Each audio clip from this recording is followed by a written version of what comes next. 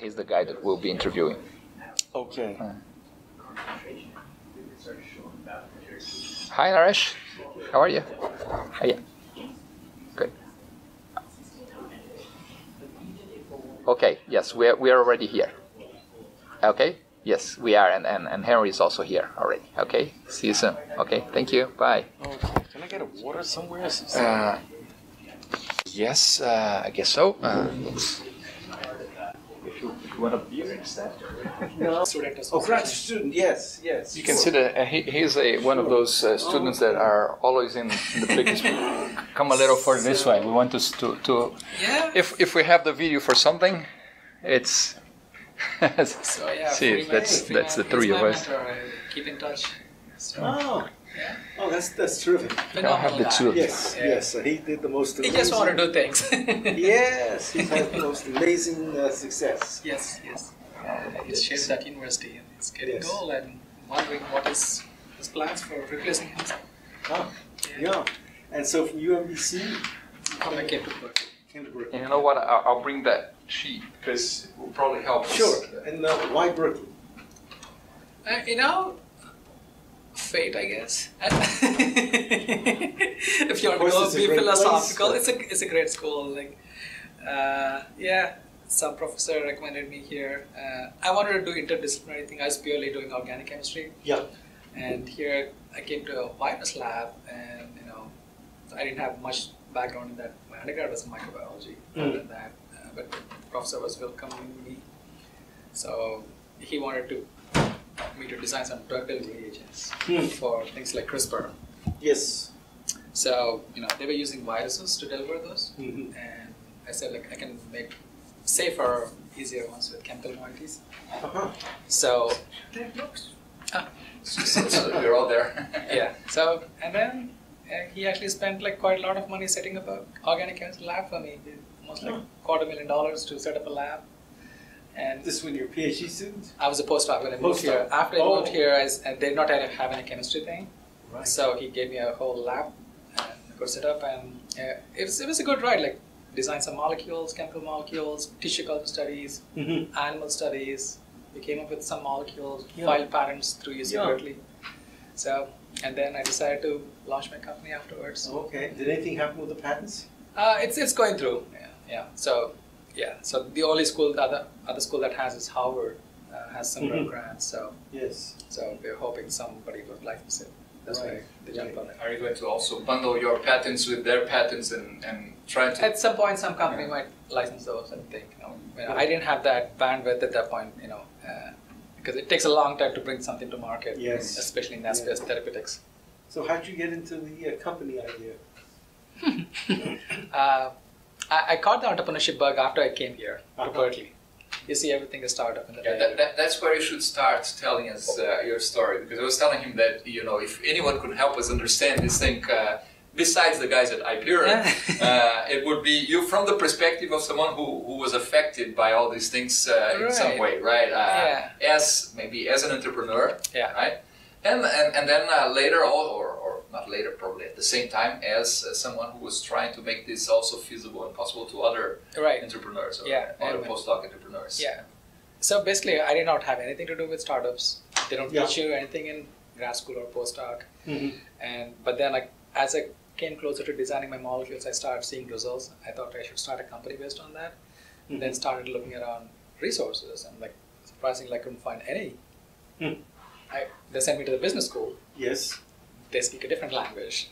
They offer advanced management students. I wouldn't understand what a CAC is, cost of customer acquisition. I didn't know what that is. Don't worry. Remember the other day I was asking the same thing. I mean, people start using acronyms, and if you're not used to that acronym. And I needed more fundamental education of what should you actually do if you have an idea, if you have a lab research that you want to start a company. Berkeley is Berkeley, as in money was sin. You should not be commercializing. A lot of academia is that way, but then a lot of them are entrepreneurial.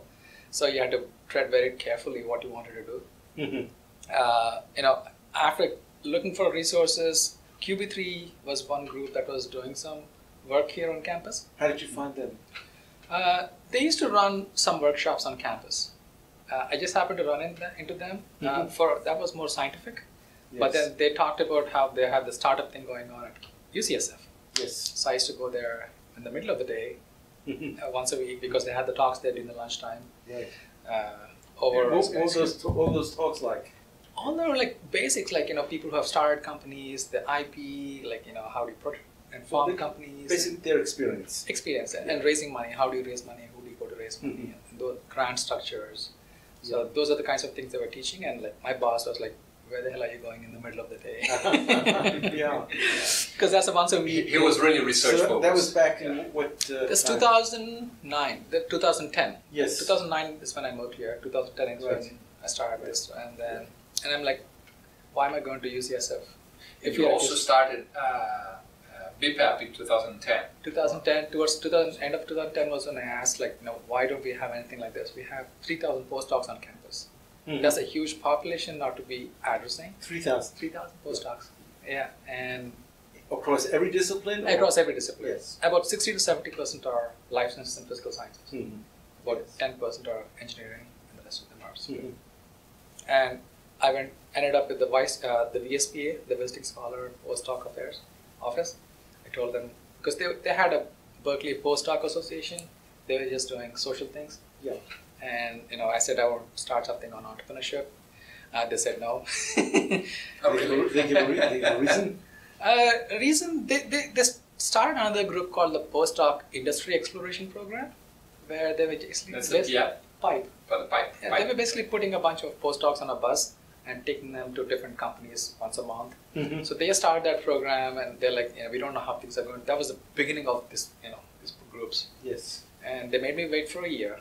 But then in the meanwhile, I was going around different departments. A lot of people said they could help. They all sat on the advisory board. Who said they could help? Like deans of engineering school and business school. They said they will be happy to engage you guys. And so in 2011, finally, the Vice Chancellor's office, I ended up there through some meetings, and they said, like, okay, we'll fund. Go ahead and start. Most of them said, don't do it. QB3 said, don't do it. Because they tried doing it here. Tried doing what? Similar entrepreneurship workshops, it seems, back in the day. And you must know Doug Crawford. Doug Crawford from UCSF. Not sure. I met some of the people at Okay, yeah, Doug Crawford. He was the one running those workshops at that point. He was very, very active. Yes. And he said, like, they tried here, they didn't work, but then he said, like, if you want to give a shot. Was it because of the mindset of the university that at that stage was still It was a combination of things. They were doing the workshops in the middle of the day, 12 to 1. And most PIs won't let the postdocs go out and do things. That was one reason that they found. During my research, I decided that I'm not going to do it in the middle of the day. So we decided to do it in the end of the day at 6 o'clock. Once the PIs leave, yes, they can. This is our time. Sure. When the cats go home, the rats can. The mice can and Doug said, okay, go ahead and try it out. And he said, like, well, with postdocs they don't talk much, so I'll throw some beer and pizza in.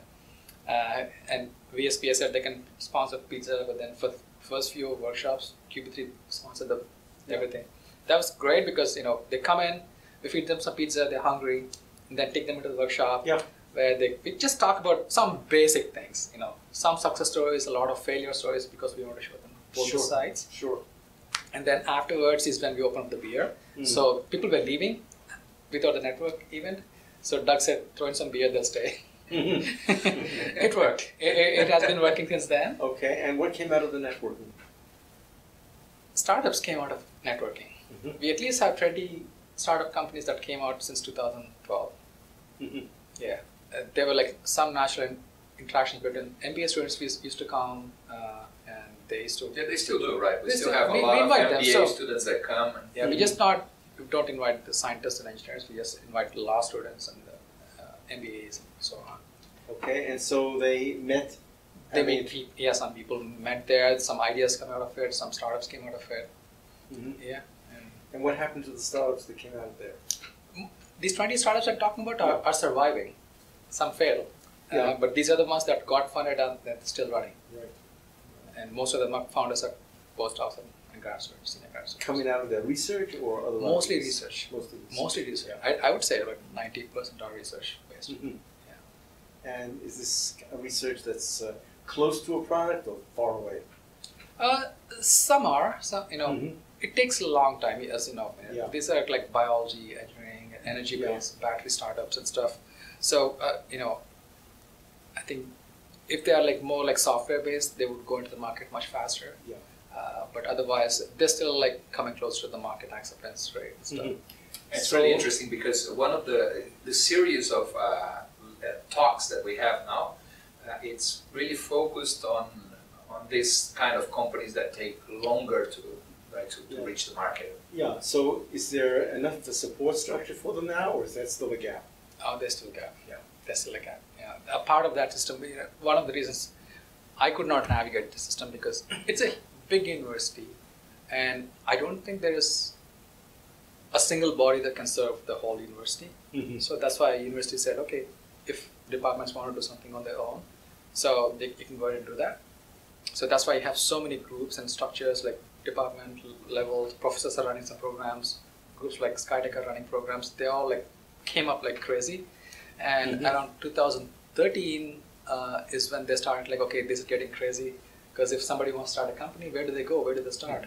Do they go to the student groups or the incubators or the professors? Like, so they wanted to build a structure, and then Mike Cohen from IPRO office, he was brought in and he created some structure.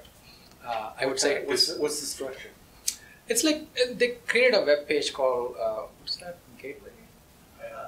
It's here.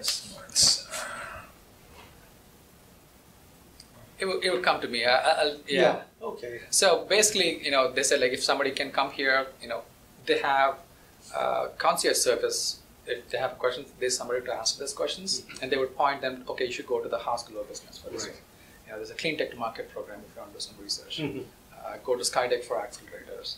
So those are the kinds of structures they created, and that was mostly his work. And at what point did all of these things sprout? They were going on for a long time. We didn't know where all of this were. And so somebody had to catalog everything that was going on, had to divide them into like student groups, faculty groups, independent departmental groups. That is how. So who did this? IP office and office of the vice chancellor. I see. Mike Cohen was Michael Cohen, okay. the guy that we're trying to. Yeah, he's a great guy. He was sent out. To find out what was going on. Yeah, and the Office of the Vice Chancellor created something called as the Innovation Council. They started bringing the heads of all these programs into a room in the middle of the day. So, and they call all the student groups, all the faculty that are more entrepreneurial. And so those meetings have been going on now? That's been going on for the past 3-4 years now. A lot of things came out of it. I think they applied for some grant money from the government, and So who runs those meetings? Under the Office of the Vice Chancellor for Research. The Vice Chancellor sits on the meetings. He chairs them? He chairs them. Is he really enthusiastic about this?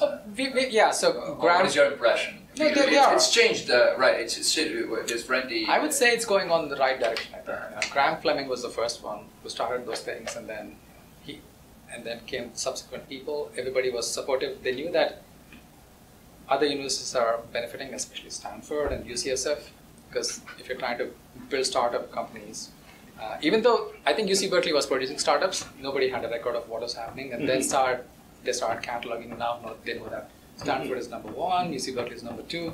So who do they look to as the model? As a model, I think they looked all over the country.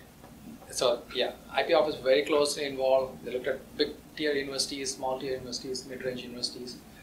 So they had some guidance from others. So did they write up a report? Or? There's a report that came out. There is. We can get a hold of it. I don't know. It should be public. It's a public university. Yeah. Let me dig through that.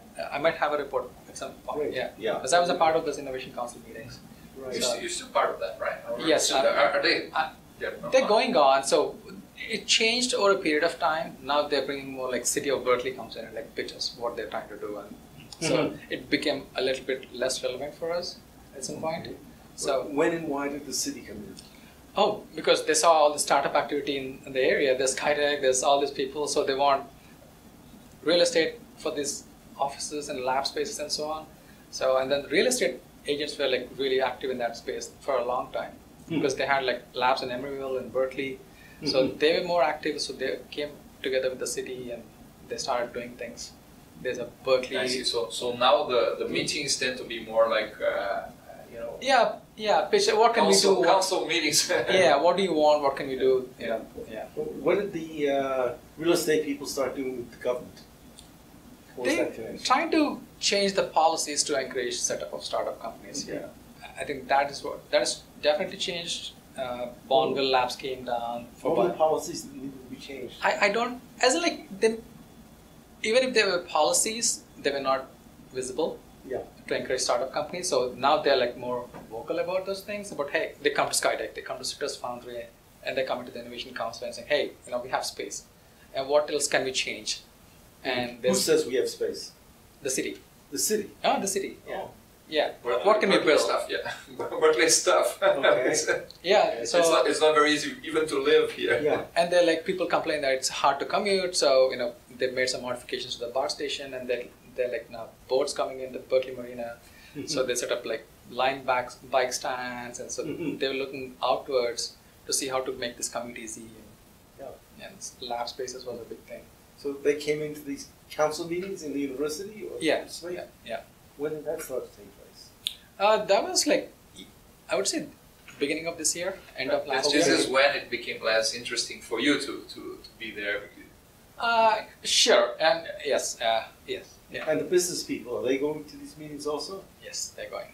Yeah. Okay. Yeah. So it's three-way now? It's a three-way. Yeah, it's much more open, like it's just not university people, so they're identifying people that need to be at the table, and they would invite them, and taking feedback.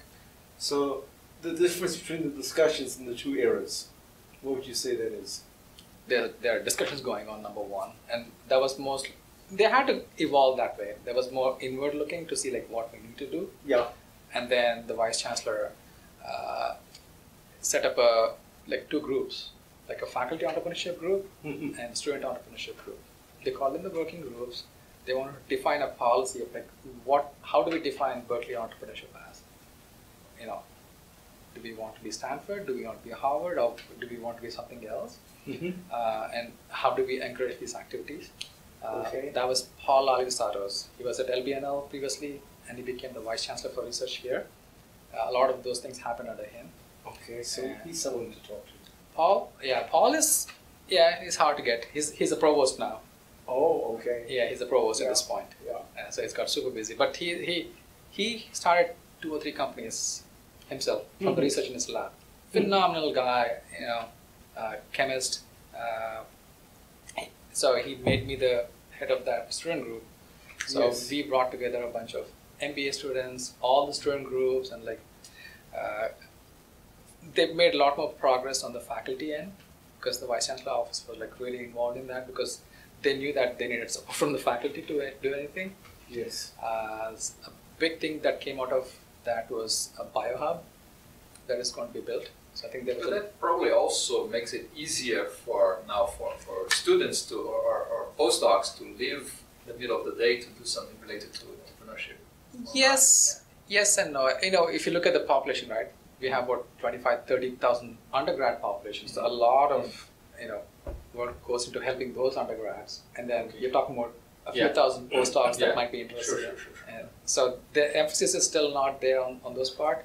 But then there's a fellowship program that came called Baker Fellows. This for faculty entrepreneurs. If they want to start a company, they would give some funding. These are young faculty that are coming onto the university, and they're giving some money and some training. The way these guys, some of these boxes connect. For example, Baker Fellows pays for the pizza in our events. They know that this is important for... Because a lot of postdocs are actually, at the end of the day, faculty is not going to leave the job and go start a company. It's mostly grad students and postdocs that are starting companies. So, we got a bunch of people to go in there and work with them. So that was a connection. They see BPEP as like a natural partner because they're working in the labs as well. So we reached out. So we started working together. QB3 here is funny. They're more scientific, I would say, than entrepreneurial. I got into trouble for pointing that at one of those innovation council meetings. The head of QB3 was livid. So is it different from QB3 UCSF? So QB3 is 3 organizations, right? One is Berkeley, UCSF, Santa Cruz. Yes. Now they're adding UC Davis as well. They might call it QB4 one of these days. But then what they told me was the group that is doing entrepreneurship is QB3 InnoLab. It's a separate group. So that's why they got offended when I said like UC Berkeley QB3 is not doing anything. They're like, we're all the parents of that, you know. So I'm like, I'm sorry. But what we don't see is activities like that are going on UCSF campus. So, but then, you know, if we also, we had to stay under the radar for some time, and like, but then we never stopped our organization meetings and these workshops.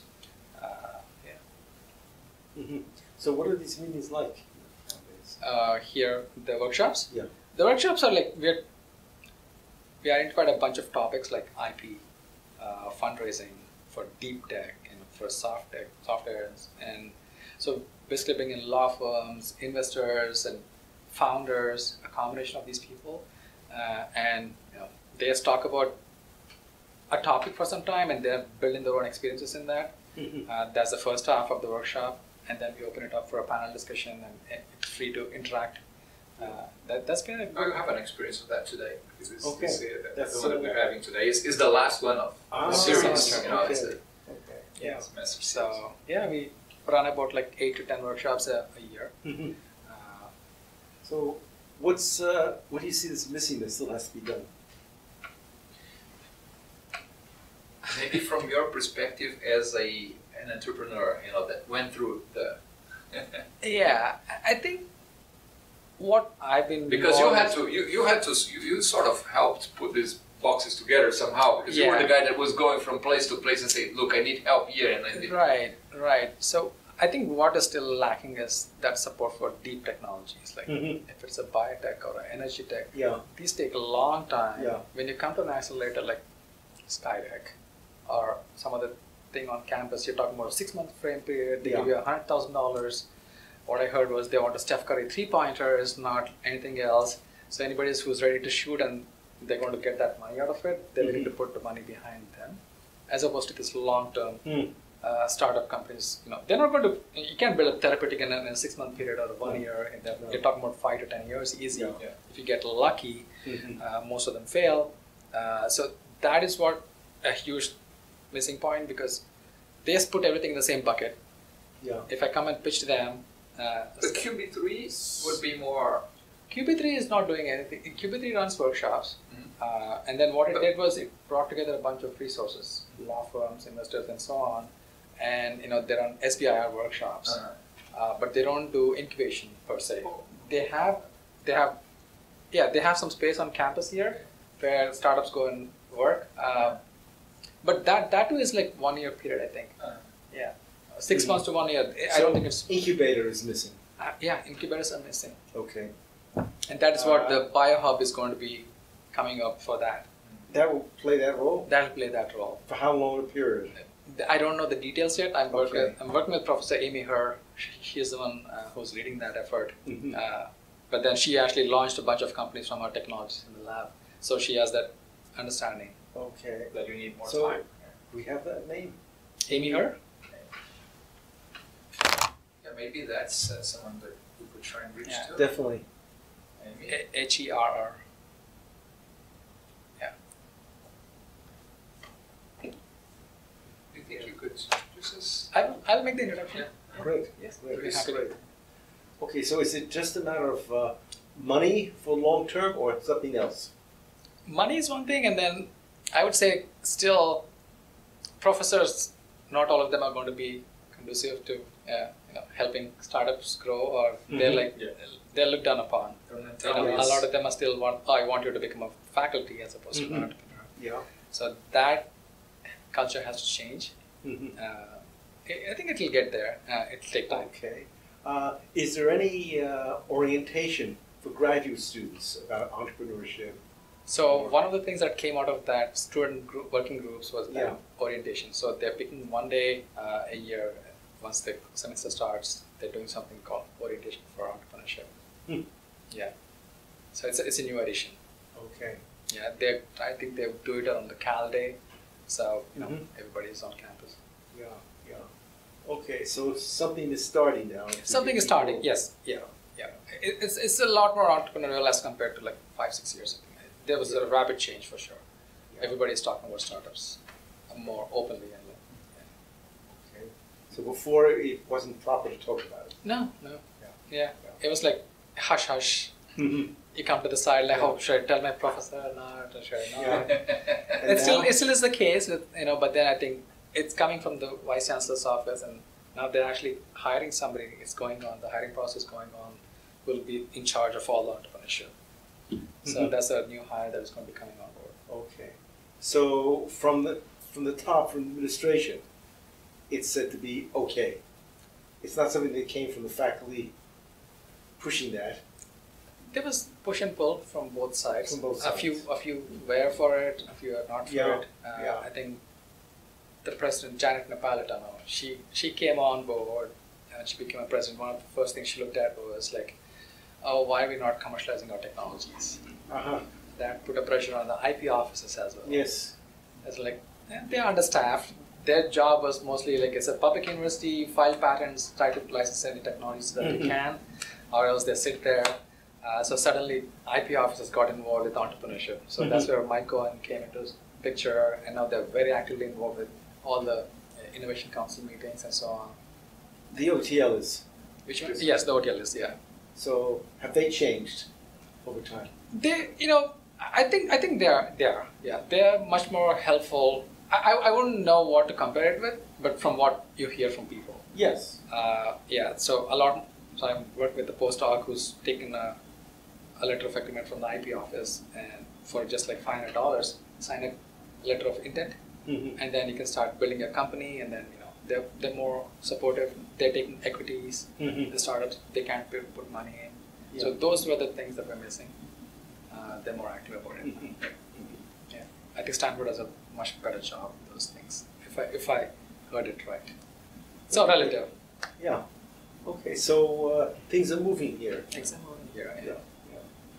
Yeah. So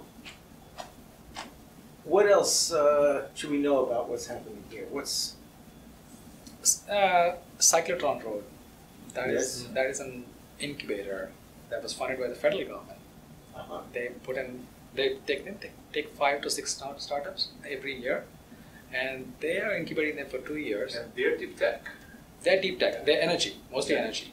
Mhm. They're only energy and manufacturing now, but they're paying $80,000 for entrepreneurs as salary, so they don't have to look to the side Yeah. for incomes and stuff. Yeah. They just focus, and they're providing them resources. I think things like that are going to be Who's paying for that? federal government, Department of Energy, and so on, and now Energy, ARPA, DARPA. DARPA, ARPA. They're all putting in money. Okay. So that came from the Obama administration. In that point. in time? During that time, yes. But it continues on. It continues on.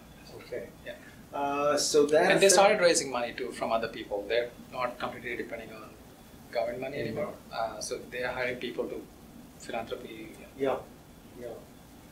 So anything in the rest of the university outside of engineering and the sciences? Do you see anything happening elsewhere? Haas seem to be doing things in the social space. They have this social entrepreneurship competition once a year, and I think other countries are actually applying for those things. That's become a big event actually. And what about in the social sciences and humanities? I don't hear much of that is coming out there. Yeah. Once in a while somebody will come and complain that there's nothing much going on to support them. We encourage them to come to all of our events. Just let them come? Yeah. And what do they say? No, they would come. I think the challenges are different. Fundraising is harder for them. Yeah. Like I said, like when scientists are not able to raise money because you're being compared to a software company, you're supposed to grow as fast. Speed is what metric is. Yeah. So and then when you go to a non-profit, social, so there are a few VCs that are coming up in Oakland. They're trying to put better ventures and so on. They're trying to put money there. So we make the connections. So if somebody comes there, that's what BWEP has been doing. Like that's what we have been a very resource-oriented thing. Where if somebody comes and say, "Hey, I need a connection in this industry," or a venture capitalist or an angel, we make those connections. So that's what decide to establish this body as. Going forward, I think we'll be more proactive, as in like if some software, if a postdoc comes in and tells that they want to start a company, we have to give them a small grant so that they can get into incubators. Like QB3 charges like $400-500 to be a part of that. We could take on that charge and let them go in for free. At least sit in through the workshops and learn, make use of the benefits. Yeah. And one of the advantages of this of BPAP being connected to the VSPA, is the Visiting Scholars and Postdocs Affair, is that they have money that they have to spend on these kind of people, right? And this is probably money that sounds much more oriented to something that will than just providing money for social powers, social events. Yeah, we never get money in terms of postdocs. I think undergrad programs get a lot more money. When they wrote a grant to the state of California, a lot of money did go to those programs, like as opposed to any money coming to the postdocs. You know, so we wanted to be a part of that group, putting for applications. But what we found was that like 5 or 6 groups people coming together, they're all applying separately, and there's like, there's always going to be infighting about they all think their program is better, like any other place. Yeah, and how do postdocs see their possibilities nowadays? Much brighter, much brighter. Just when they come here, they're much more engaging. They know that there's a way out of taking the technologies. You see, one interesting thing is that we'll ask them if anyone wants to pitch their idea or something, and at the last year we wouldn't get anyone. Well, last event we sort of almost had to stop them because there were 4 or 5. Now there is a hands up. I have this idea. I want to talk. There's a friendly culture. You don't have to be. Nobody's judging you. Yeah. Maybe you'll find a co-founder. Come talk to us. That is one thing. And I launched another program called the Berkeley Science Fellows Program because there are so many incubators now, Citrus Foundry, Skydeck, they all have startup companies. They're mostly 2 or 3 co-founders struggling, and they don't have the money to hire people. So what this Science Fellows Program does is we are recruiting postdocs with deep knowledge in all these technologies, and we help them, call it an internship of kinds, where they work with the startup companies to help them troubleshoot ideas and solve problems, help write grants, and so on. And then if they want to learn about the business side, they can do that as well. It's a flexible time. They don't get paid for it because a lot of them are international. Visa rules don't allow them to get paid. But I call it a try before you buy model for both the parties. They might love each other. And maybe those startups can even provide them with a green card afterwards, right? If there is money, they might want to hire people eventually, but they already saw people that they work with it. So that's a program we launched, and it's going on. So in this past cohort, we had postdocs for 9 companies and startups. The last one we had for 16 startup companies. So, so most of these then had started from a department, or some of them departments, some of them independent. Which, like Citrus Foundry, these are all like. What is Skydeck? Skydeck was formed by the Haas School of Business. Business Intelligence. No, this is Haas School of Business, the Office of the Vice Chancellor for Research, and the School of Engineering. Yeah, School of Those 3 schools came together. They came together, put some money in to launch Skydeck. What do they have in mind? I don't know what they had in. They wanted to create an incubation space or accelerator space. When they started Skydeck, they did not have a fund, so people would just come. They would look for resources and so on. Now they have a fund manager that raised like $25 million last semester or year. And now they're actually putting money into startup companies that are coming in. So even though they had all this space and everything, Berkeley was not getting any equity. So now the fund is taking care of all those things. Citrus Foundry, again, that's mostly Foundry. Who started that? Where did that come from? Citrus, it's departmental. Which department? That's the engineering department mostly. Industrial engineering? Industrial engineering and civil engineering. There was a nano lab in Citrus Foundry. That was the initiator of that. And there were again a couple of grad students, I think. So it came from the students or the faculty or the administration of the schools? It's a combination of students and faculty. Okay. They came together to start that, and then They're raising their own fund now. Who's the key to that? Peter Miner, Alec Chen.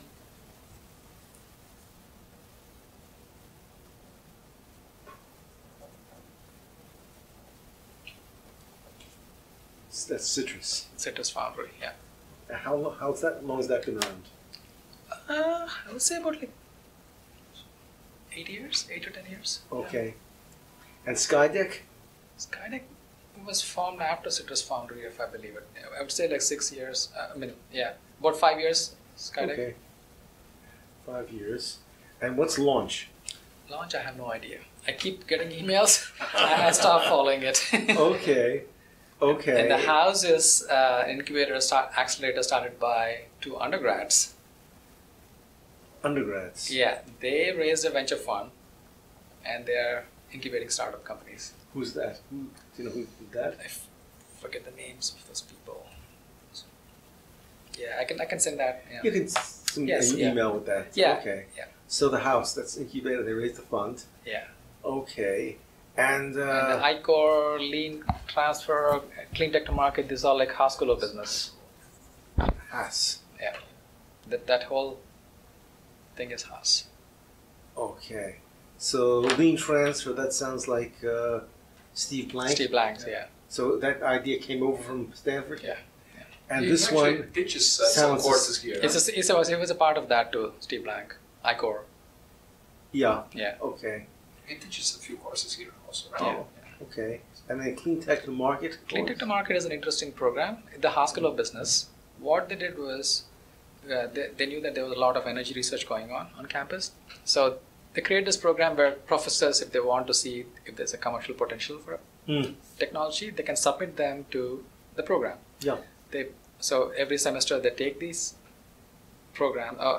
research topics, and then they would actually offer them market research. The incoming class of business school students would pick one topic, go out and do research, and come back and give a report. Yeah. They would say, oh, this is ripe for the market, this is useless, or market is looking for these data points.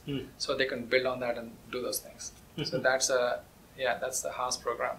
Okay. And it's actually companies, right, that come and companies come and talk to the... No, these are the professors. So they apply the regular resources of the business school, exercises they're doing anyway, but they made them into something useful. Yes. But sure that it's not related to the market already? Because no. These are research, like, if a professor is working on energy, a battery or something, biofuels, they don't know what to do with it. Okay, Okay, then there's a bunch of funding issues. No, these are all funds, yeah. Okay, these are workshops. Yeah, workshops, yeah. Who runs these? QB3 and Hyper Office. Okay, and how useful do people find this? They're good. I was a part of them. Have you been getting SVIR? I did not get any, but yeah, university is getting them. Yeah, the metrics on the website. Mm-hmm. Right. Okay. So, and then you told us about the fund coming afterwards. And what's the Berkeley Catalyst? I don't know much about that Catalyst fund. Yeah. And Blue Bear? Blue Bear Ventures. I don't have much idea, but it's an alumni group. Oh, alumni. Okay. Yeah. Alumni of engineering or? The whole university. The whole university. Yeah. Oh, okay. And then Osage. Osage, I think it was from the office of the president or something, or tech transfer offices. They brought some money together to encourage startups from universities. Yeah. Translating universities. That's an old fund, actually. Yeah. Uh-huh. And the house fund? The house is, I told about the undergrads. Oh, undergrads. Yes, yes. And Berkeley Angel Network. Yeah, that's the angel group. Yeah. From outside? It mostly is alumni. Alumni. One of them is going to be tonight. Yeah, oh, okay. Okay. Yeah, tonight we have Berkeley Angel. Yeah. He's not here as a Berkeley Angel network, but he's a Berkeley Angel. Mm-hmm. And then down here, well, that's where we are. Begin Berkeley. This is the website. Begin. This is the website gateway. This is the gateway. Yeah, it says that Berkeley Gateway Center. Yeah. Website. And the Entrepreneurship Association? Yeah, that's a student group. Student group, Haas. Haas. And fraternity? That's an undergrad fraternity. Yeah. What do they have to do with entrepreneurship? The frat house has people who want undergrads starting companies, wanting to start companies. Okay. And Cal Founders Alumni. It's an alumni group. I think it's more of a support or resource. Yeah. Sutarja Cluster Center. Yeah, that's the engineering school. Okay, and Fung Institute. They're all engineering schools. Like they all have raised some money from donors, and so they have individual programs going on Right. targeted to the students coming to their departments, mostly undergrad. Yeah, yeah. Blum Center, yeah, they all. So it's getting to be pretty dense. It's a dense thing. A lot of, yeah. And besides, although they have put things in these layers, some of the boxes that are here also do something there, right? Right. Yeah. Mm-hmm. Sure. Sure. So, do you think this will be denser, or we've reached optimum and it's just a matter of growing these Cleaning things? up and organizing. I think they're more inclined towards growing these, Yeah. yeah, than trying to bring anything new. But Mhm. they'll never stop a new one from coming if somebody is forceful enough, Right. Right. if it is Right. helpful enough. Yeah. I mean, pretty soon they'll have the bio hub Mm-hmm. that's going to come up. It's going to be another box. Yeah, I think they raised like some donors giving $100 million check. If I'm Mhm. not wrong. They're So that's a substantial. They're renovating one of the on-campus buildings, an old building that needed renovation. And they'll have to raise Oh, that's funds. those buildings in the north side. Yeah. I see. so that'll provide the incubation space. I think that'll be focused more. And what about translational research? What do you mean by that? Well, Stanford is now building this ChemH. It's basically a professional staff to help do some of the research that the startups would need for support to move the process along. Right. So we have the molecular foundry. Mm-hmm.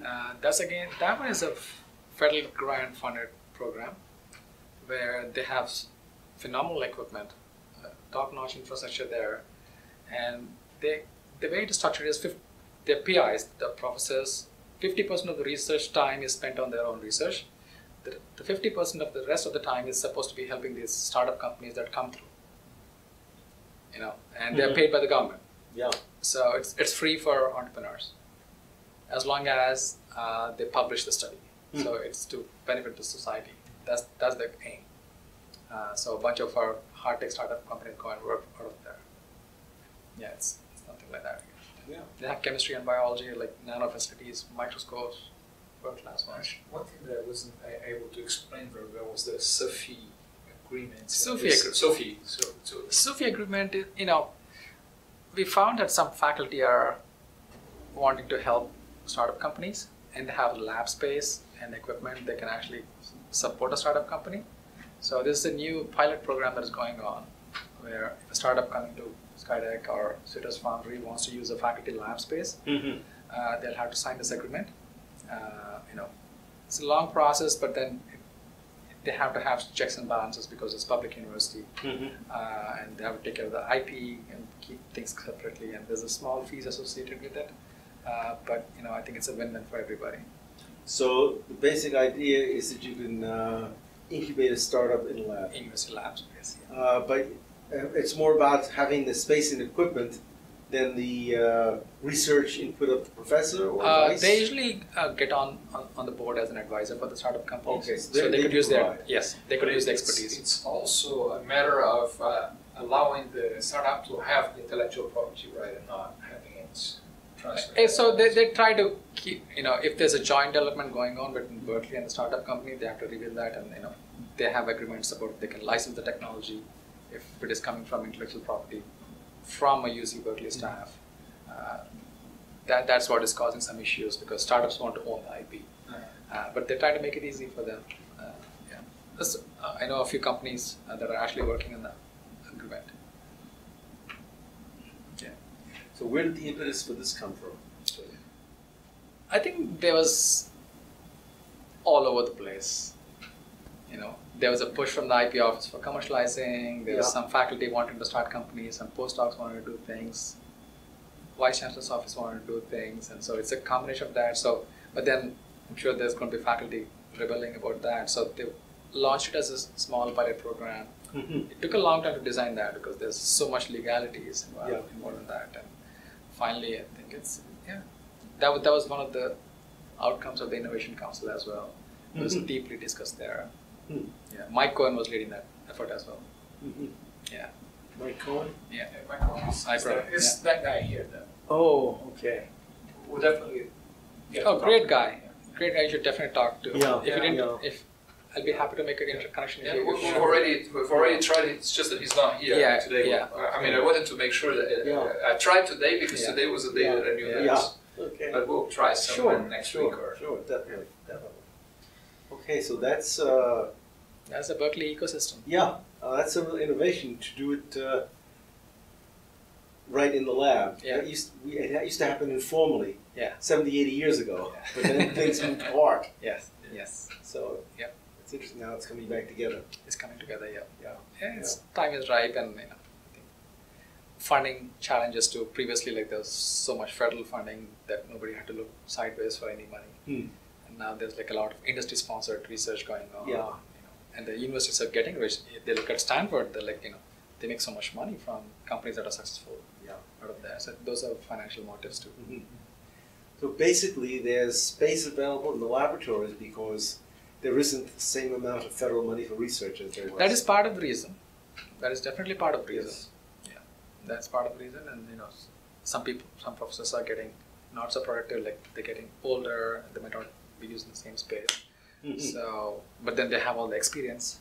Yes. They, why let that go? Right. I think that's one school of thought.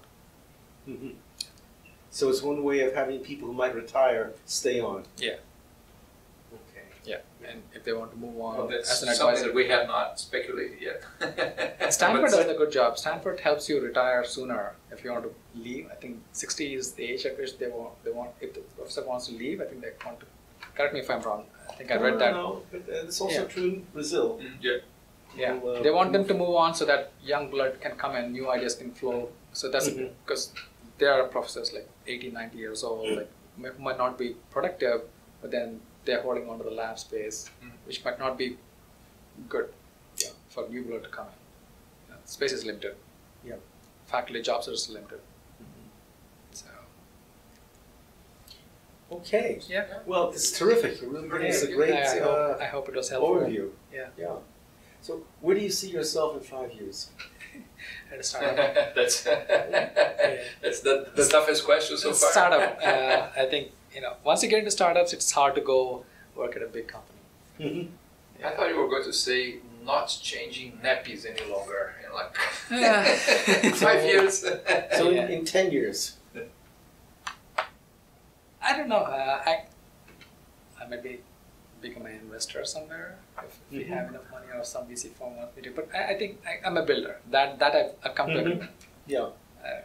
I'm transitioning from my startup company. Made some good progress, but healthcare industry is so hard. So I'm moving on to my next challenge. Which is? I'll be working with a diagnostic startup. It's a UC Berkeley startup, started by postdocs. I'll be joining them. I started working with them. And what's your role? I'll be operations CEO. I'm taking care of more of the business side, and collaborations and stuff, partnerships with pharma and biotech companies. So that's where I'm heading towards. Yeah, hopefully. This is why you had to commute today. That's why I didn't even know about that yet. So this is new. It's new. I just started this week about that. So they got accepted to Illumina Accelerator in Foster City. So and I've been friends with the postdoc for a long time, and I've been guiding them. So they asked me to join, and it's hard. I thought I'll give it a shot at least. Give it a shot for 3 months, see if they like me. Yeah. Terrific. Yeah. So now you're kind of participating here as an alumnus. Yeah, sure. I've always been alumnus, right? Yeah. And still run the programs, PPAP and like Science Fellows programs. So there's still that activity. But you now have, I don't know if that has already worked out, but you were trying to I mean, there was this possibility that you would be in charge of also PAP and things and nothing worked out yet, No. so we'll see what happens out of that. Yeah. What was this? They wanted me to, at the end of the day, when you run organizations like BPEP and PIPE, it comes to continuity. These are postdocs who come and go, and they are having to reinvent the whole wheel every time a leadership changes. So the VSP has said, like, maybe I should be there to hold on and then like maintain that institutional memory. Help them recruit people, so before the whole team leaves, they can do things. So, and it's right, because it's a volunteer organization. And it's a volunteer organization based on people that are here for short periods. So like they decided not to put in a person to carry the memory. They never had any, so that's why this new school of thought is like, maybe I should do that. It's important, otherwise things will get lost. You need somebody to hold things together, falling apart. So I might consider that. And besides, what happens is that whoever comes and follows this for 1 year still doesn't, if there are boxes there that he doesn't know, fancy what happens with someone that the new boards that we will try to they have to have for next year. Every year. So it's actually a very, this organization as being a volunteer at BPEP is a way of trying to get to know this a little better. Because every month we have someone from one of these boxes coming and trying to explain what they mean. So the Politanos coming was important. That was a big change, I think, in structurally for the ecosystem, and that was important. There were complaints from the IP officers because they're overworked already. They don't have no staff, and then suddenly there's a interest to bring in revenues. That's a nationwide thing. I think a lot of universities are going towards that direction. I think funding has to do something with that, both the state level and the federal government levels. And what about on the campus level? Where's the leadership mostly come from? Where is that? The leadership on the campus level. Leadership, it's coming from pockets, all kinds of pockets. If there are like 3 or 4 groups in engineering school doing things, right? So they said, like, okay, that's fine, run your centers. As long as they bring some money in to support the programs and so on, and then it becomes prestigious. And from the chancellor?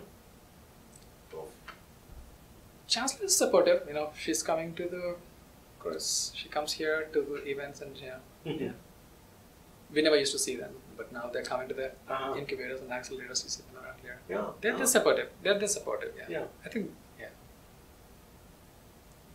I think there's like a push and a pull. Previously, apparently I heard from the office of the president, there was a lot of push from top-down approach, and it did not go well with a lot of people on campus. And now things change. There's a push. There's a pull from there. So I think it's better. It's a matter of timing. So the top-down came first. They tried it. It failed, I think. That was like 20 years ago. I used to talk to Bill Tucker. He used to be at the office of the president.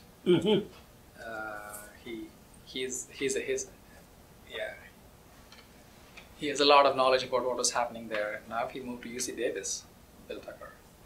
There are leadership changes in the office of the president to their high-level hires going on there to run the program. So there was a try 20 years ago. Yeah. And that didn't work. That didn't work. And to your knowledge, why was that? If I had to, it was a lot of culture. Startup was not in everybody's blood at that point. You didn't hear about all these big companies and startup companies and money flowing in the valley like that. And there was plenty of federal government funding too. So there are a couple of things. And so that changed at the point that the Politano came in? I would say, I think, the valley had to play a big role in that. Janet happened afterwards.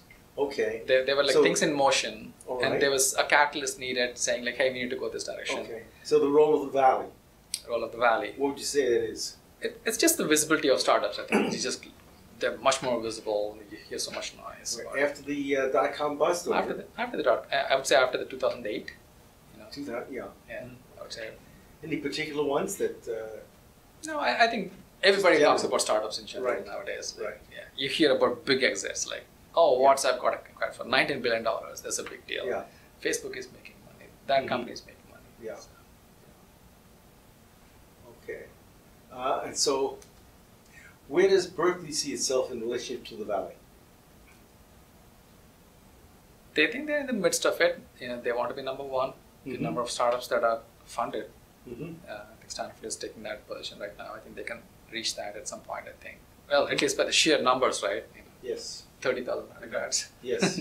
10,000 grad students, like 3,000 postdocs. They should It shouldn't be too difficult, right? It should be too difficult, yeah. If it's a numbers game, you know. Yeah. But So you expect that to happen at some point? at some point, I think so. Yeah. I see it in the next 5 years, at least. Yeah. Yeah. So Berkeley sees itself as part of the Valley now. Yeah. Yeah. A lot more people are coming to the campus too. So they used to come for graduation ceremonies to give a speech. Now they're on campus more often because of all these activities that are going on. Sure. You know, so When did that change start to happen? I would say like last 5 to 6 years. Yeah. You see a lot more high visibility of leaders coming on campus. Yeah, just being far off from the valley is indeed playing a role, but I think things are moving. I think there's no space in San Francisco. I think Silicon Valley spread to San Francisco now. It's going over the bridge. I think that's what is happening. So over the bridge from San Francisco? Yeah. Okay. Well, it got there first, right? The valley expanded to San Francisco, and now to the... Yeah. Yeah. All the Twitters and Ubers, they all end up there now. Yeah. That makes sense. Yeah. That makes sense. Okay, I think we should we'll have to finish this because we have to start preparing the other part of the show there. Right. Well, It's good. Thank you very much. Yeah, of really, course. thanks. Yeah. Great to meet. Great to meet you.